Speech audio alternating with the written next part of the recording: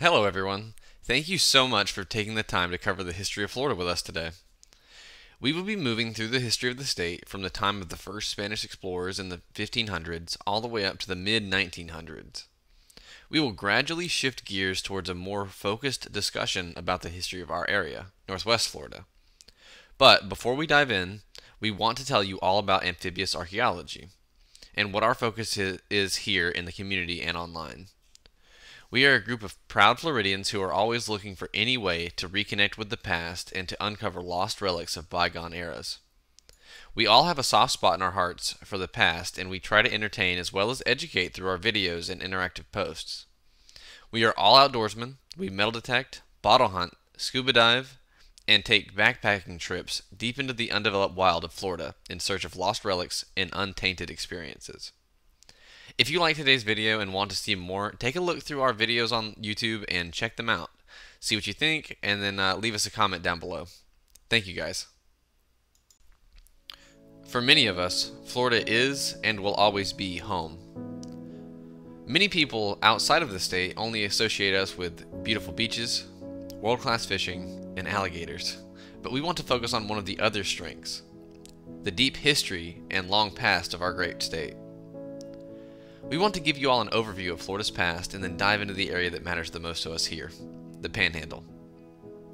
Let's start our little adventure back in the 1500s, when Spanish exploration brought over several well-known figures into the New World. Florida's past is riddled with conflict and turmoil from almost the very start. Juan Ponce de Leon, who at the time was serving as the governor of the province of Hispaniola for Spain, set out on a series of expeditions which led him to explore an island close to him, now known as Puerto Rico. Moving on from there, De Leon began searching for the fabled island known as Bimini in search of the Fountain of Youth. This search brought him to the coast of Florida in 1513, where De Leon declared the land for Spain and dubbed it La Florida, in honor of the Catholic observation of the Easter feast, or Pascua Florida. The actual location of his landing is often disputed, but most historians can agree that he arrived somewhere between Jacksonville and Daytona Beach. Ponce de Leon would return years later in 1521 with the intention to colonize the peninsula, but hostile Native American attacks would prove fatal to both the expedition and its leader. After a few failed expeditions in the years following Ponce de Leon's death, Hernando de Soto, another famous Spanish explorer, would land with a large force just south of Tampa Bay in May of 1539. This force was a mixture of clergymen, soldiers, cavalry, and laborers. The outfit would work their way north and west into our area of the state. De Soto and his men ventured further west than his original expedition had proposed, resulting in some of the first known accounts that we have of explorers coming through the areas of modern-day Bay, Washington, and Gulf counties. We know this because several of the sandhill lakes just north of Bay County have been mapped and surveyed by this early explorer group. According to the Smithsonian, the St. Andrews Bay had seen Spanish use since as early as 1515, but the first written account of Spanish military activity in the area was in 1553, where a hurricane ravaged their fleet and hundreds of sailors lost their lives. Fires from the explosions on the ships, high winds and seas, and Native American attacks killed off most of the crew. History only knows of one survivor, and this man was able to reach Tampico, Mexico, where his account of the events was recorded. According to the local historian Ira Hutchison, there is a strong possibility that the widow and the children of the now deceased Ponce de Leon were a part of a far earlier voyage of ships that were pushed into St. Andrews Bay, and their remains are now said to be buried somewhere on Redfish Point. Although evidence for this claim has not been unearthed, it leaves a lot of clues to be examined by the modern-day historian. As De Soto continued north into the heart of the southeast, one of his soldiers, a man simply remembered to history as Cabeza de Vaca, or Head of the Bull, returned to an area close to these grave sites of Lenore de Leon and her children. At this location, near modern-day Redfish Point, De Vaca found a permanent Native American village which provided him with much-needed shelter and supplies. For our story's sake, the last major event of the 16th century was the founding of the oldest city in the United States, St. Augustine. St. Augustine was a response to French pressure in the region. The French had established Fort Caroline in the area of modern-day Jacksonville, and the Spanish needed to react quickly in order to maintain their claim on the territory. The 1600s were a relatively quiet time in our state's past. At the start of the century, in 1601, King Philip III of Spain commissioned an official map of Florida that featured a few prominent places that we still might recognize today. The predominant feature of this map is that it showcases a specific location where the king had chosen to be home to a new fort in the New World. The fort would be located near modern-day Miami and would serve as a stronghold for the region south of St. Augustine. Arguably, the most important event for the century in our region was the promotion of a man named Pedro de Ibarra to the office of governor in St. Augustine. Ibarra was a career soldier who was born in a region known as the Bay of Biscay along the Atlantic coast of Spain. After a long journey over from his home country, the two ships carrying supplies, riches, and most importantly, the newly appointed governor himself, were attacked off the coast of our state near Cuba. The ships were attacked by English pirates on August 28, 1603, and only Ibarra and a few crewmen managed to escape on one of the damaged ships. After making their way to Havana, they refitted and made their way to St. Augustine. Ibarra began to work towards repairing the relationship between the Spanish and the native people local to the area. The previous governor had severely angered the natives and created a sense of mistrust and animosity between the two groups. The new governor opened up a chance for redemption and friendship, which both sides welcomed wholeheartedly.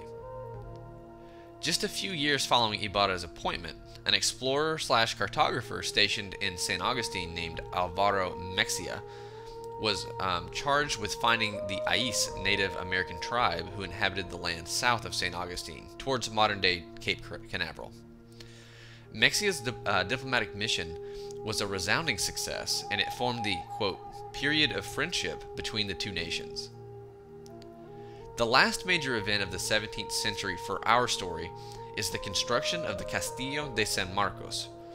Construction of the fortress began in 1672 and took a whole whopping 23 years to complete. The fortress was fully operational in 1695, and the Castillo de San Marcos is now a national monument and really a must-see for anyone who travels to St. Augustine. Alright, now we're going to move on to the 1700s. So as we move closer and closer to the modern day, we can see the benefits of modern history really come into play. We have many more accounts and many more detailed accounts of the events that transpired in this time period and on. We also start our transition from focusing on our great state as a whole and onto the specifics of our region. The Panhandle is often overlooked as a footnote in the state and the nation's history, but there are so many fascinating local stories and events that are fragmented from the full story that they are all too often left out. We could go on for literally hours, jumping story to story, trying to cover every little anecdote that fits into the narrative we want to tell.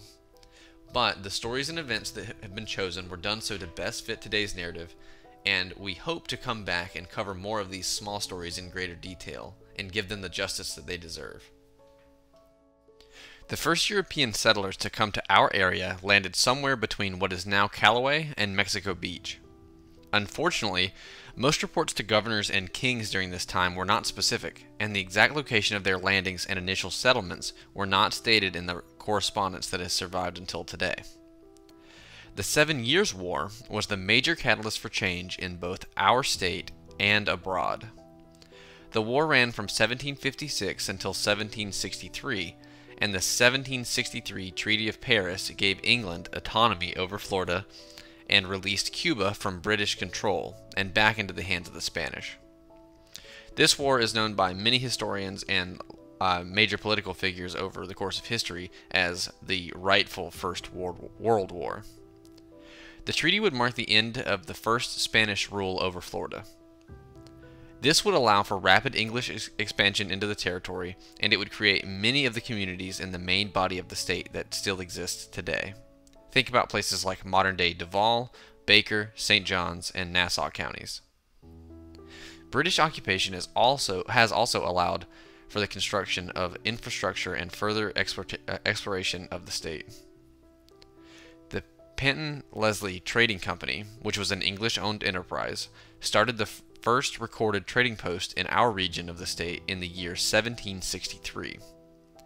They had locations in the town of Wells, which sat near the eastern foot of the Hathaway Bridge, the settlement in Cedar Creek, which is an area near Deer Point Lake, and also the town of Auburn, which is a small settlement near the entrance of the Intercoastal Waterway in East Bay, which most of you might know is the bay in Callaway. They would also frequently do business with Fort Gadsden, which is a military encampment along the Apalachicola River. The following year, in an attempt to bring more settlers over from England, Commodore Johnstone of the British Navy began a major publicity campaign to attract would-be settlers to make the move and colonize our area of the new territory. Many people took the offer to become colonists because they wanted a chance at a fresh start in the new world, for both themselves and their families, to escape the generational struggles that they had faced for an unreasonable amount of time overseas. It would serve us well to talk about the Revolutionary War for Independence between the United States and England. The town of Wells would start to grow larger as more and more settlers flooded the region. Shops, bars, inns, and other establishments would be constructed as time grew on. The most noteworthy new establishment to arrive would be the first Masonic Lodge in our area, which was constructed in the town of Wells around 1765.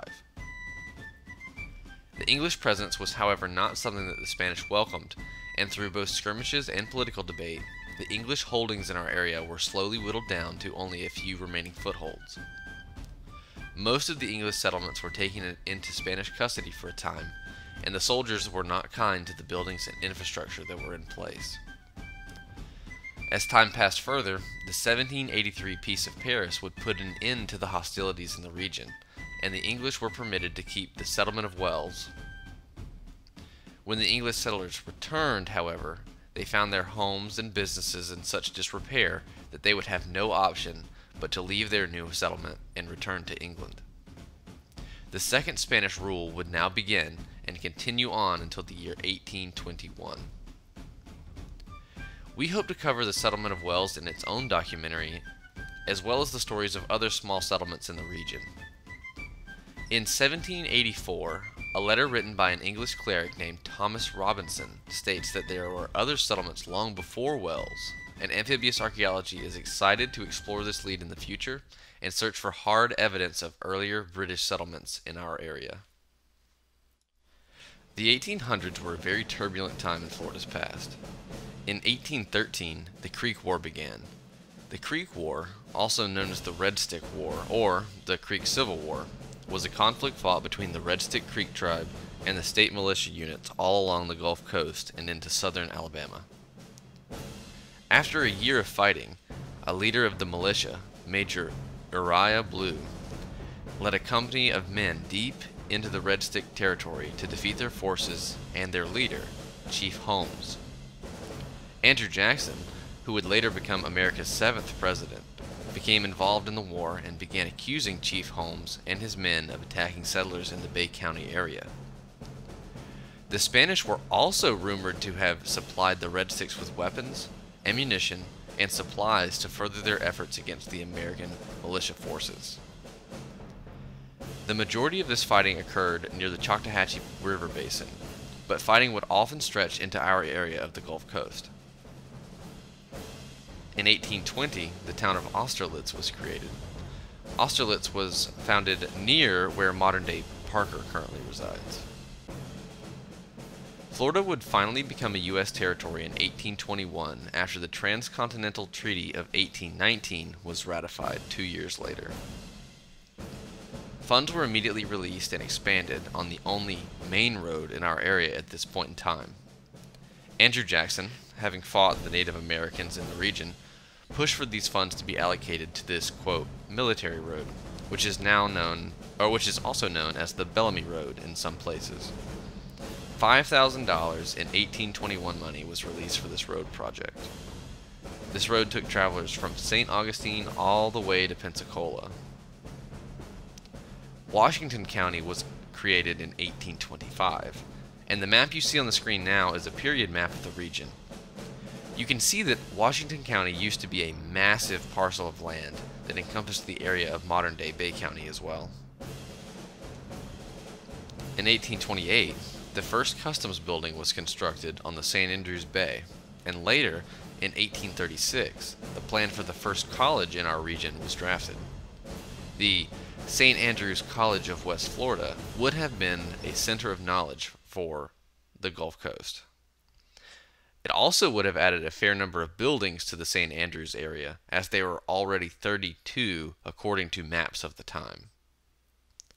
Unfortunately, this project was abandoned when the first steam engine locomotive and railroad in our area was constructed in Port St. Joe. Messalina is a name that many Bay County residents would recognize, but not necessarily know why and its importance.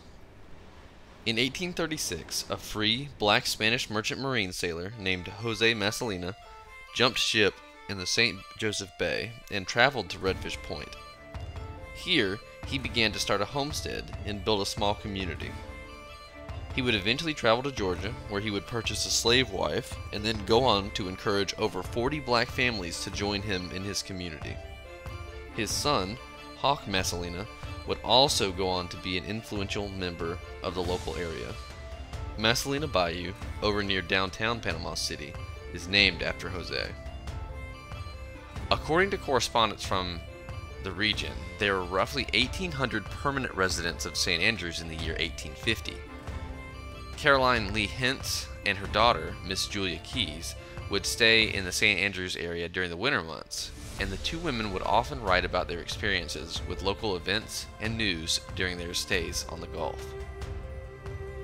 Overall, during the 1850s and 1860s, the main industries that kept the St. Andrews Bay area going were fishing and lumber. Fishing was the biggest by far, and was needed for food constantly, both locally and regionally. Local fishermen would provide a full service of catching, cleaning, and salting the fish, which would then be sold to locals and shipped in barrels to plantation owners around our area. Many locals will recognize this photograph. These are the salt pots over on Beach Drive. The salt production facilities were destroyed during the Civil War, and this would cripple the fishing industry in the region as they had no access to salt for preservation. In 1863, the USS Roebuck had anchored in the St. Andrews Bay while looking for Confederate ships thought to be hauling valuable goods such as cotton and gold. They had run low on supplies, however, due to overextension, and had to send the landing party to shore in order to secure supplies, leaving only 2 soldiers to guard the ship. When the small landing party of 10 began to search the land nearby, they had accidentally run right into a small Confederate detachment led by Captain Robinson, resulting in 5 deaths and 5 injuries for the landing party. Miraculously, the injured soldiers were able to retreat and live through the dangerous encounter. The Civil War was rough on our area of the state. We saw a large amount of fighting in Bay County, predominantly in the Beach Drive area and near Frankfort Avenue. The Frankfort Avenue skirmishes were largely over essentials like spring drinking water. Some of our videos showcase Civil War sites throughout Northwest Florida, and because of the rich history that those bring, we are always looking for the next undiscovered artifact site. After the Civil War had ended, the next big event for us would be the passing of the Homestead Act in 1885, which made a vast amount of land available for purchase for the small sum of $1 per acre. Many large companies up north sought this opportunity out in order to turn a massive profit. The St. Andrew Railroad, Land, and Mining Company, based in Cincinnati, Ohio, snagged up a lot of the land available near St. Andrews Bay. They would announce in 1887 that they were selling tiny plots of land for $2 a piece. This resulted in massive profits as they sold over 300,000 units of land. This did, however, bring over an insane amount of new residents, and prosperity came to our region. The St. Andrews Company used the sales line, quote, "Beautiful St. Andrews Bay," end quote, to push for interest in the land. Panama City, as we know it today, began as 3 separate homesteads in our area, one of which was owned by a man named J.R. Irwin, and this included the Harrison Avenue land.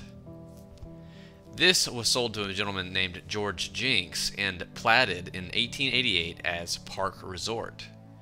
Park Resort would later be changed to Harrison after our 9th president, President William H. Harrison, and eventually, as we will see in the 1900s, Harrison would turn into Panama City. Florida at this point in time was really flourishing, and when we consider that modern advancements like air conditioning or refrigeration were on their way, many people would start to consider moving to Florida year-round. Although AC had been invented in the mid-1800s by a doctor in Apalachicola, not too far from where we're talking about today, it would not see mainstream residential use until the 1950s. Harrison was renamed as Panama City and incorporated in the year 1909, being followed quickly by Millville and Lynn Haven in the year 1913. 1913 would also see Bay County established as a county in Florida, breaking away from the original Washington County from which it once resided. The famous one-room Callaway Schoolhouse was built a few years earlier in 1911 and saw use well up into 1936. Thanks to the Callaway Historical Society, who have preserved the building, visitors can still see what the old schoolhouse looked like in its former glory. Although Callaway would not be officially incorporated until 1963, the history of the area goes back decades prior, and there are hidden stories everywhere you look. Between the schoolhouse and the post office, which was built back in 1903, these laid the framework for a soon-to-be thriving community. There's so much history packed into Callaway that we also plan to do a video that solely focuses on the town and its past, loaded in with little stories from local historians and little known facts that most people wouldn't find in the average history book. Before we let you go today, we want to share some of our finds over the past year and a half with you. We have artifacts dating all the way back to the 16th century, and each time we go out on an expedition, we have no idea what we are getting into. The following clips were all filmed in Bay County, and the relics we have found are all prized treasures in our minds. After watching these clips, if you have any interest in metal detecting, bottle hunting, or any of the research that we do, please get in touch with us, and we would be glad to get you involved on any of these adventures. All right, we're hunting the spot next to this ferry that we've hunted quite a bit, but every time we go back it surprises us, and good grief. I found 2 nails and I was thinking, all right, and I went back over it. Really? I went back over it, still had the same. Check it out, signal. folks. It is gleaming through really pretty. Oh, it's a mark. Oh, nice. Nice. I hope this wind isn't too bad for you guys. I'm gonna try to reposition myself just a little bit. Can you tell what Beautiful.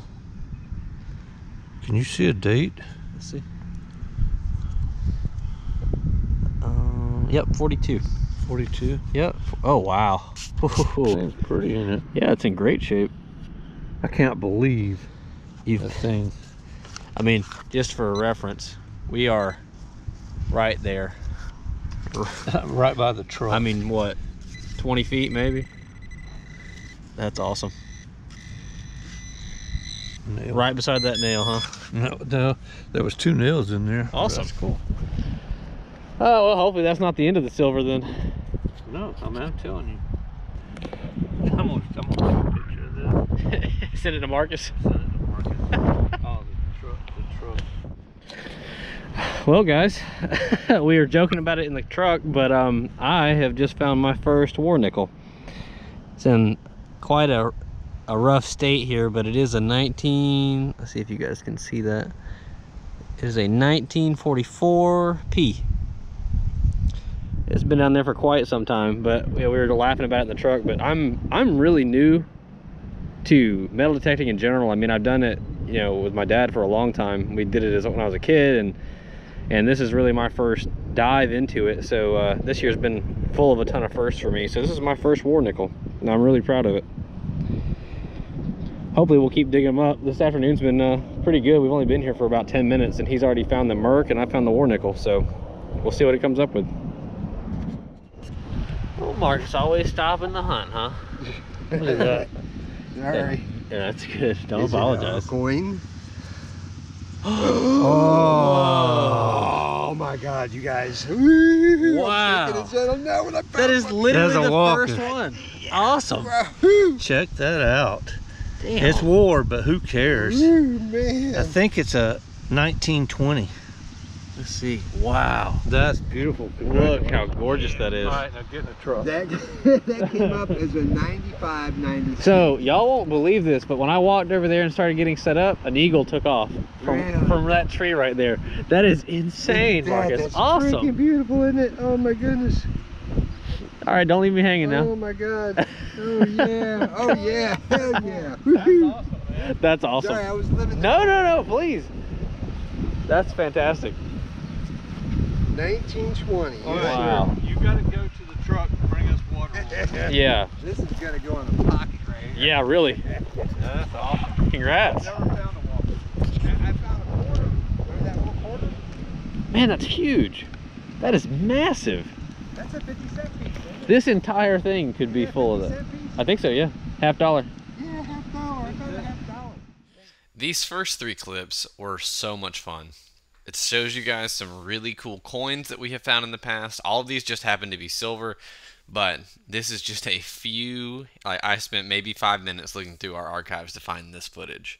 There's so many finds just like this, and they are everywhere if you get into the game. Now, these next 2 are far more exciting. They're 2 really rare items that I'm honestly still astonished that we found both of them. The credit definitely goes to Dad, but stay tuned and you guys will see what I'm talking about. Okay, guys. It's been a while since I filmed anything, because we hadn't found anything. A couple of Wheaties. I got a really good 28-29 signal, and about 6 inches down I pulled out this. That is a trigger guard to an old rifle. I'm gonna see if I can find a maker's mark, but that is awesome. Now that is definitely 1800s or before. Now this property dates back to, I'm sorry, I'm trying to get you set up to where you can see. This property dates back to the 1700s, but it was most recognizable for its ferry back in 1835 on out to the late 1800s. Now that right there, my friends, is cool. I'm gonna have to do some research on it because I don't see any markings, but that was like from an old musket.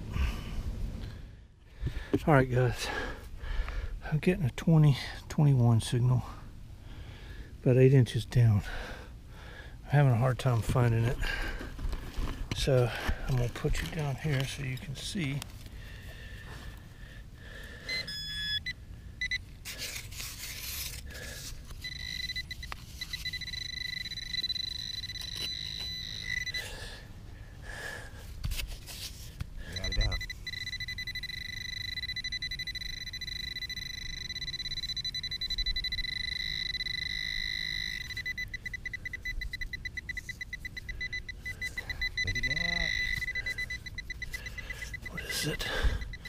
It rang up a 2021, so I don't think. Silver. Oh, it says 1 dime. All right. Wow. Is it seated? I don't know. I'm afraid to flip it. Oh, 1849. All right. Holy crap! Check that out. Good job. Good job, man. 1849. No, it's not my first. That's It's my oldest. That's sweet, yeah. It's my oldest. Holy crap-a-noli. Look how good it looked. Yeah, it does look good. 1849. Wow. I think it says it's an O mint mark. Oh, I'll look it up real quick. Oh my God. I swear I thought it was going to be a penny. That's a seated. Yes, sir. So there isn't any fill over here. No, she said there was no fill. Holy, let me shut that off. Check that out, guys. Holy crap. That is my oldest seated to date. Oh man, that is awesome. I would have never thought. Why would it ring up that low? I don't know. Oh man. I don't want to rub it anymore. I'm going to clean it. An O mint mark. Holy crap, 1849. Wow. Oh man, that is too awesome. It is. Those two are by far some of the coolest things that we have ever found. Now, we did a little research and we consulted some experts and we spoke to a master gunsmith who dated that to be around the 1780-1790 period for that trigger guard. Now, after doing a little bit more research, I've narrowed it down to a few different guns that have been produced from 1778 all the way up till about 1798. So there's a good 20-year period, but that is for sure a 1700s, musket trigger guard. And, finding that quality of item on a site really lets us know that we have dialed in, that our research is on point, and that the facts that we think we have straight really are paying off in the long run. Now, that seated Liberty dime is fantastic. That is one of the best condition coins we have found in a while, and it is the oldest that we have pulled out of the earth. Now, like I said before, if anyone has any questions, or if any of you are interested in getting into this hobby, or even just becoming a detectorist on the side, or following along with what we do, get on the channel, subscribe to us and follow us while we do different hunts. If you want to get into it, get in contact with us. We're affiliates with Kellyco, which is one of the largest metal detecting supply companies in the Southeast. And if you need anything, get a hold of us. We'll help you out, we'll hook you up, and we'll get you in touch with a machine that will get you started at a price point that you can stomach. Thank you so much for watching our video today. We hope that you enjoyed our brief tour of Florida's history, and we hope to see you again soon on another adventure. Thank you all.